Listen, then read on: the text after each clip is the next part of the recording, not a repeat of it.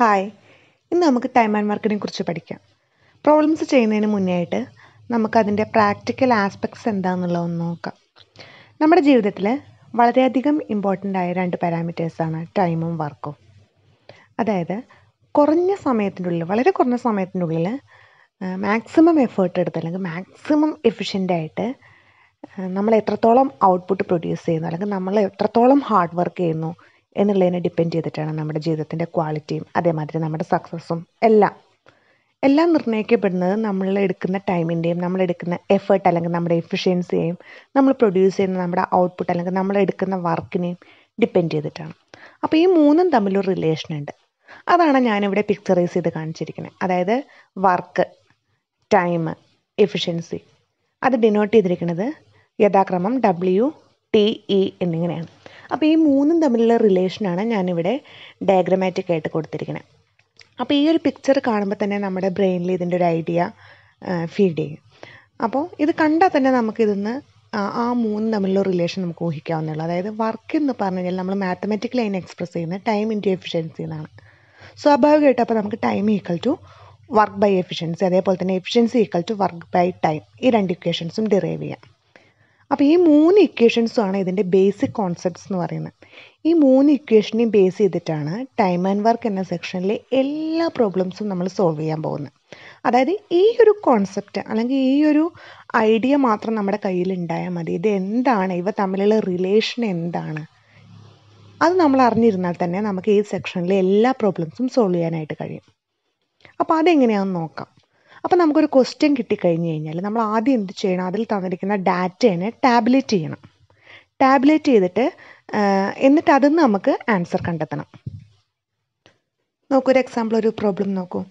A does a piece of work in 6 days and B in 12 days. How many days will both take together to complete the work?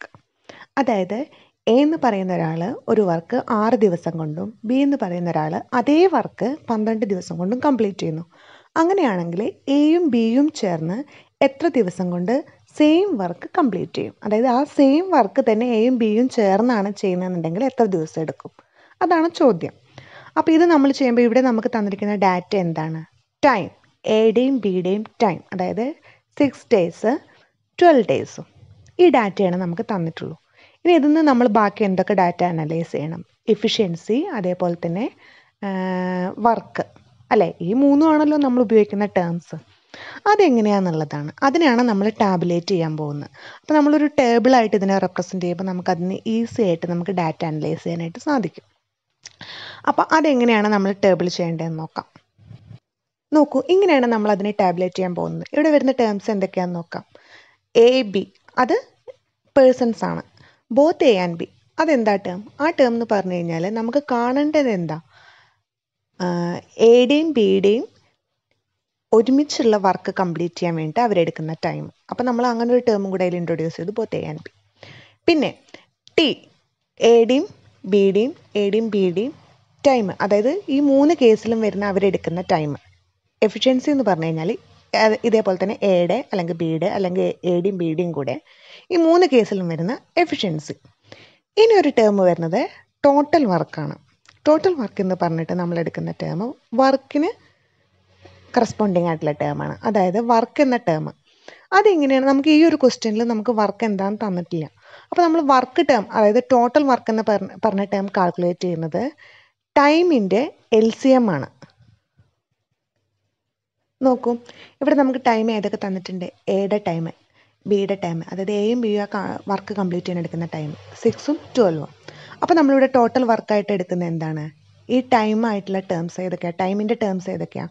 6ഉം 12ഉം. ഇതിൻ്റെ LCM, അതാണ് work അല്ലെങ്കിൽ total വർക്കായിട്ട് നമ്മൾ consider ചെയ്യുന്നത്. അതെന്താ ഇവിടെ കിട്ടുന്നത്? LCM of 6 and 12. അതെന്താ? 12 തന്നെ. അപ്പോൾ നമുക്ക് വർക്ക് ടേം കിട്ടി, ടൈമിൻ്റെ ടേംസും കിട്ടി. ഇനി നമുക്ക് എന്ത് കാണാം? എഫിഷ്യൻസി കാണാം, അല്ലേ? ഇനിയാണ് നമ്മൾ പ്രോബ്ലം സോൾവ് ചെയ്യാൻ പോകുന്നത്. അതെങ്ങനെയാണെന്നുള്ളതാണ്.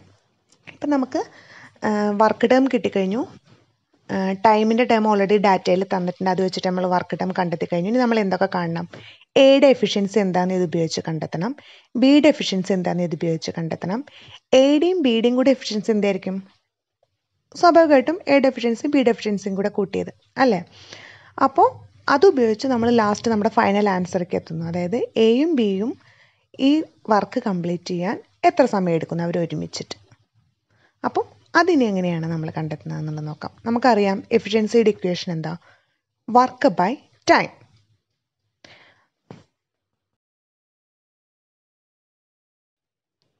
അപ്പോൾ ഈ ഇക്വേഷൻ വെച്ചിട്ട് നമുക്ക് എഫിഷ്യൻസി ടേംസ് ഇനി കാൽക്കുലേറ്റ് ചെയ്യാം. ഏതിൻ്റെയൊക്കെ? എയുടെ കാണാം, ബിയുടെ കാണാം.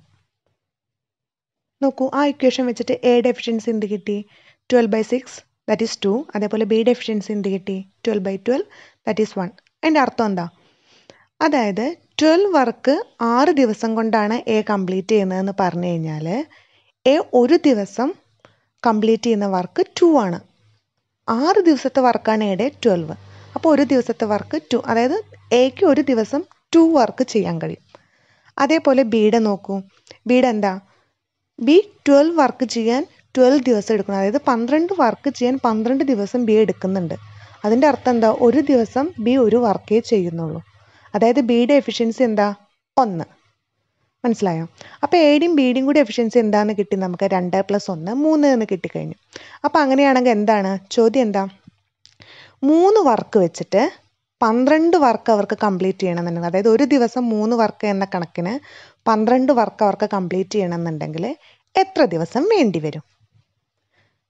മനസ്സിലായോ? അപ്പം നമ്മളിനി അവിടെ ഏത് ഇക്വേഷനാണ് അപ്ലൈ ചെയ്യേണ്ടത്? ടൈം കാണാനുള്ള ഇക്വേഷൻ അല്ലേ? എത്ര ദിവസമാണ് എക്കും ബിക്കും കൂടി വേണ്ടത്? അപ്പം ടൈം കാണാനുള്ള ഇക്വേഷൻ എന്താ? Total work by efficiency. ഇവിടെ ടോട്ടൽ വർക്ക് എന്താണ്? 12. എയുടെയും ബിയുടെയും കൂടി എഫിഷ്യൻസി എന്താ? 3. അതായത് ഒരു ദിവസം എയും ബിയും ചെയ്യുന്ന വർക്ക് 3. അവർക്ക് കംപ്ലീറ്റ് ചെയ്യേണ്ടത് എത്ര വർക്കാണ്? 12 വർക്ക്. അപ്പോൾ എത്ര ദിവസം വേണം അവർക്കത് അത്രയും കംപ്ലീറ്റ് ചെയ്യാമെന്നാണ് നമുക്ക് കിട്ടേണ്ട ആൻസർ. അപ്പോൾ അത് എന്താണ്? ഈ ഇക്വേഷൻ വെച്ച് ടോട്ടൽ വർക്ക് ബൈ എഫിഷ്യൻസി, അതായത് 12/3 ദാറ്റ് ഈസ് 4 ആണ് ആൻസർ. അതെങ്ങനെ? അതിൻ്റെ ലോജിക്ക് എന്താണെന്നും കൂടെ നമുക്കൊന്ന് ചെക്ക് ചെയ്യാം. ഇതിൻ്റെ ലോജിക്ക് എന്താണെന്ന് വെച്ച് കഴിഞ്ഞാൽ എ ഒരു ദിവസം 2 വർക്ക് ചെയ്യുന്നു, ബി ഒരു ദിവസം 1 വർക്ക് ചെയ്യുന്നു. അപ്പോൾ എയും ബിയും കൂടെ ഒരു ദിവസം ചേർന്ന് ചെയ്യുന്ന വർക്ക് ആകെ 3 വർക്ക്. അപ്പോൾ അവർക്ക് കംപ്ലീറ്റ് ചെയ്യേണ്ടത് 12 വർക്ക്. അപ്പോൾ അവർക്ക് എത്ര ദിവസം എടുക്കും? അതാണ് ചോദ്യം. അപ്പോൾ അതായത് ആദ്യത്തെ ദിവസം എയും ബിയും കൂടെ 3 വർക്ക് കംപ്ലീറ്റ് ചെയ്യുന്നു. രണ്ടാമത്തെ ദിവസം ആയപ്പോഴത്തേനും അത് 6 വർക്കായിട്ട് മാറി. മൂന്നാമത്തെ ദിവസമായപ്പോൾ അവർ വീണ്ടും 3 വർക്ക് ചെയ്തു. അതായത് എ 2 ബി 1 വെച്ചിട്ട് വീണ്ടും 3 വർക്ക് ചെയ്തു. അപ്പോൾ 9 ആയിട്ട് മാറി. നാലാമത്തെ ദിവസമായപ്പോൾ 12 വർക്ക്, പിന്നെയും 3 വർക്ക് ചെയ്തു. അതായത് അവർ വർക്ക് കംപ്ലീറ്റ് ചെയ്തിരിക്കുന്നു നാലാമത്തെ ദിവസം. അതാണ് അതിൻ്റെ ലോജിക്ക് എന്ന് പറയുന്നത്. ഇതാണ് ടൈം, വർക്ക്, എഫിഷ്യൻസി. ഈ 3 ടേംസും തമ്മിലുള്ള റിലേഷൻ ഇതാണ് ഇതിൻ്റെ ബേസിക് കോൺസെപ്റ്റും. ഈ ഒരു ഐഡിയ നമ്മുടെ മനസ്സിലുണ്ടെന്നുണ്ടെങ്കിൽ ഈ സെക്ഷനിലെ ടൈം ആൻഡ് വർക്ക് എന്ന ഈ സെക്ഷനിലെ എല്ലാ പ്രോബ്ലവും നമുക്ക് ഈസി ആയിട്ട് സോൾവ് ചെയ്യാം. ഈ ഒരു ലോജിക്ക് അറിഞ്ഞിരുന്നാൽ തന്നെ അപ്പം നമുക്ക് എല്ലാ പ്രോബ്ലവും സോൾവ് ചെയ്യാനായിട്ട് സാധിക്കും. ഇതിൽ നിന്നാണ് മറ്റുള്ള ഇക്വേഷൻസ് ഒക്കെ നമ്മൾ ഉണ്ടാക്കുന്നതും. ഈ ഒരു ബേസിക് കോൺസെപ്റ്റിൽ നിന്നാണ് നമ്മൾ മറ്റുള്ള പ്രോബ്ലംസ് ഒക്കെ സോൾവ് ചെയ്യുന്നത്. അപ്പോൾ ഈ ഒരു ഐഡിയ നമ്മുടെ മനസ്സിൽ എന്തുണ്ടായാൽ മാത്രം മതി. എല്ലാവർക്കും മനസ്സിലാക്കാണെന്ന് വിചാരിക്കുന്നു. Thank you.